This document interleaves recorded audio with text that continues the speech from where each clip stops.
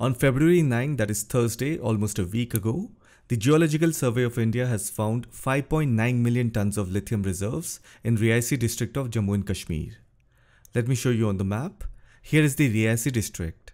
River Chenab flows here. Now this area is a hilly region and the hills over here are called foothills of Himalayas, that is Shivalik range. That means usually the hills over here are covered in green, but then during winter, for a couple of months, you will find snowfall. Now the Indian government has found lithium reserves in this area, and that to some 5.9 million tons of lithium reserve. Now 5.9 million tons is a lot.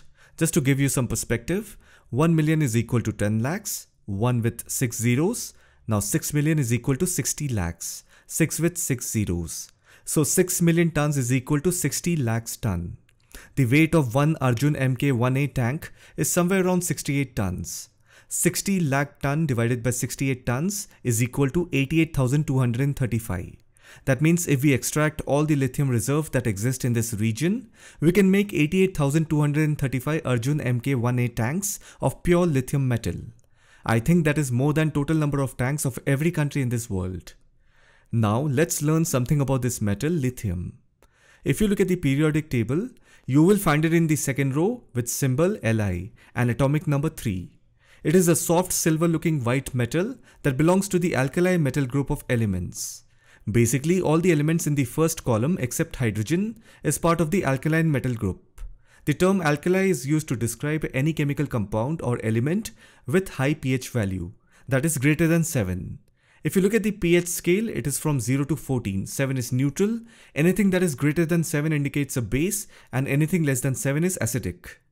So basically all these elements such as lithium, sodium, potassium, rubidium, cesium and francium, these metals are highly reactive and easily lose their outermost electron to form positive ions, making them good conductors of electricity. They are also very soft and they can be easily cut with a knife. Now, as you may know, lithium is commonly used in batteries such as those used in laptops, smartphones and electric vehicles due to its high energy density and long life when compared to the old lead acid batteries. Now let me tell you some advantages of lithium ion batteries. Number 1. Due to high energy density and long life, lithium ion batteries can store more energy per unit of weight or volume. This makes them much lighter and more compact than lead acid batteries, which is important for applications such as electric vehicles. Number 2. Lithium ion batteries typically last longer than lead acid batteries because they can undergo more charge and discharge cycles without degrading. Number 3. Lithium ion batteries can also be charged much more quickly than lead acid batteries. Fast charging is the need of the hour. Number 4. Unlike lead acid batteries, lithium ion batteries do not require maintenance. You don't have to put distilled water or cleaning of terminals. And finally, lithium ion batteries are generally considered more environmental friendly because they do not contain toxic lead or acid. And if you look at the other side, there are two main disadvantages of lithium ion batteries. One is the cost, they are expensive, and the second one is due to overheating, lithium battery have the risk of exploding. So anyhow, these are the advantages of lithium. And it is precisely because of its usage, the discovery of this huge lithium reserve is a big deal for Bharat. And then you must have also heard from the government regarding the push for electric vehicle industry. So because of that, this element lithium has become very precious. Currently, India is import dependent for lithium. At present, India imports almost 70% of its lithium ion cell batteries from China and Hong Kong. And then lithium in pure element form is majorly imported from Australia and South American countries like Argentina, Bolivia and Chile. Now, in order to become self-reliant, Atmanirbhar, it is very important for Bharat to discover critical minerals inside its own geographical territory. And not only just extraction, Bharat also has to process it on its own and not be dependent on any other country. At present, majority of the world's lithium is produced from brines. Basically, if you look at a salt lake, due to evaporation, you will find various types of salt, including sodium chloride that we consume, then magnesium chloride, potassium chloride, and lithium chloride. These natural salts are also found in underground water table and ocean water. So basically, you will find natural salt which is trapped in different layers of land. In geology, it is called brines. From these brines, lithium is extracted. At present, majority of world's lithium is produced from brines that exist in the regions of South American countries like Argentina, Bolivia and Chile. These three countries form the lithium triangle.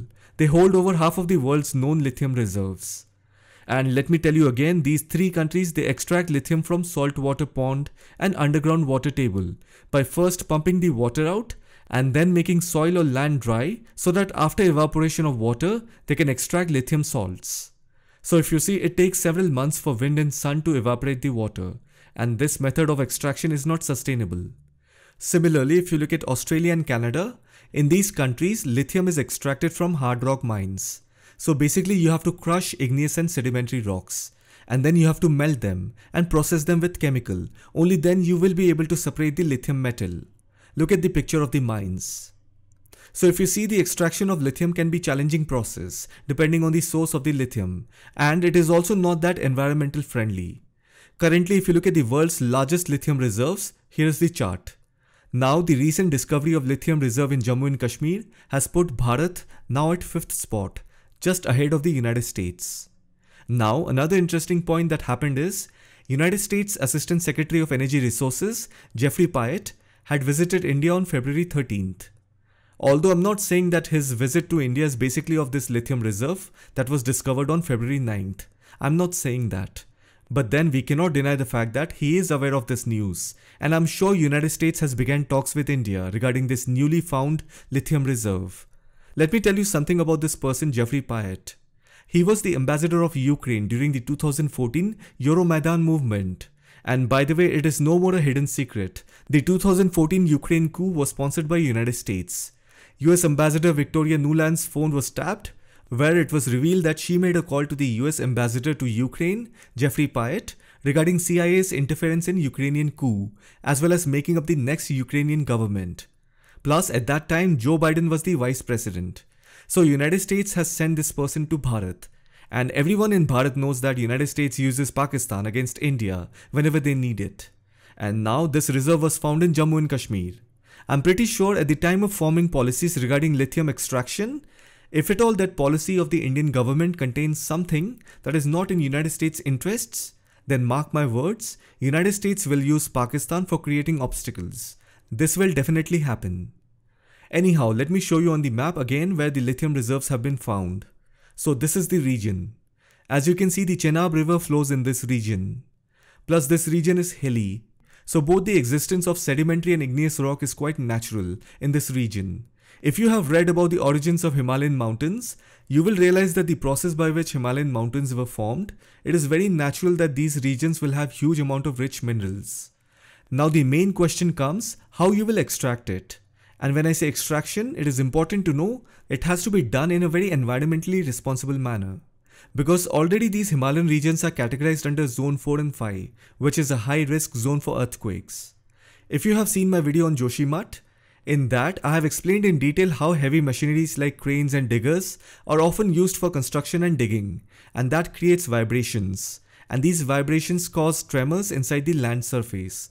And that also makes the underground soil move towards already existing cracks, and that causes soil displacement followed by landslide on the surface. As I've already said, there are two methods currently being used to extract lithium. One is through brines and the other one is through mining rocks. The first method, that is brines, has more chances of depleting as well as polluting the underground water. It is the fact that lithium extraction requires vast amount of water. Many South American communities is facing water shortage. Now this is an issue. On one hand, lithium mining has become a boom industry because this metal is needed in electric car battery and many other technology that we use in our day-to-day life. But on the other hand, lithium mining requires huge amount of groundwater to be pumped out because after drying the groundwater, they can extract lithium salt. So for this, you need to drill many bores and pump out million liters of groundwater. And the other method is mining. For that, you also have to dig deep mines, extract igneous and sedimentary rocks, and then crush them, melt them, and then separate lithium metal. Mining is also of two types. One is open cast mining, where we use dynamite to blow up the entire land, and the other one is underground mining, basically how coal is extracted. So that is why I strongly believe that the EV industry, that is electric vehicle industry, although it is marketed as a clean energy, environmental friendly, but in reality it is not. Especially this clean energy concept is a Western idea. It is part of the US Democrats' political portfolio as well as European Union's global agenda. In fact, you will see that everything related to renewable energy, policies, directives, rules, everything comes from United States or European Union. If you read the media note of the US Department of State, just read here. Assistant Secretary will further cooperate on the clean energy transition, energy security, and energy access across South Asia. And then read this line. In Mumbai, Assistant Secretary Pyatt will meet private sector leaders to foster the deployment of renewable energy sources. Then speak to entrepreneurs and students at the College of Engineering, Pune. When you read all of this, doesn't it sound fishy? It is like United States is sending a representative who will make sure that the US interest and policies are being implemented smoothly in India. All the direction regarding clean energy is coming from the West. And if you see, that is actually not a good sign. And now that Bharat has found this massive lithium reserve, which puts Bharat ahead of United States, we will definitely get to see direct as well as indirect American influence. So this is the geopolitical angle. But apart from the geopolitical angle, any kind of development will definitely come with a cost. While it is a good news that Bharat has discovered its own lithium reserve, at the same time the extraction of the metal is actually complex and has to be conducted sustainably. I hope you found this video informative. Thank you for watching it.